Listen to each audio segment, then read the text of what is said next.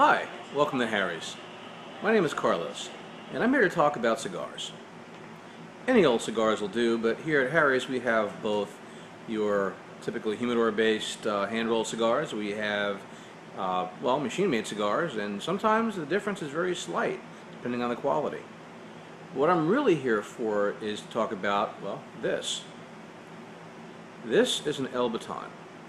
The El Baton is, to me, a medium smoke bordering on bold, and a rather nice one at that.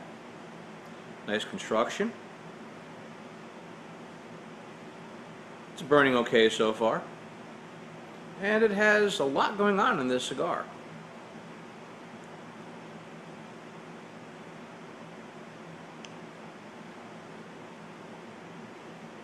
I take a little bit in the side, like, the upper part of my palate. Let it come off the nose so I can get some of the flavor in it. You may inhale, I don't recommend it, but I will tell you that this smoke is actually a very pleasant smoke. It's not for a beginner, it really is not. For someone relatively new to cigar smoking, I'd probably recommend something along the lines of, my personal favorite's the Fuente Hemingway line.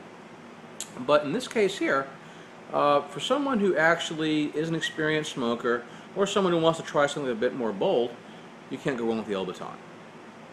Well, again, I'm Carlos, and welcome to Harry's.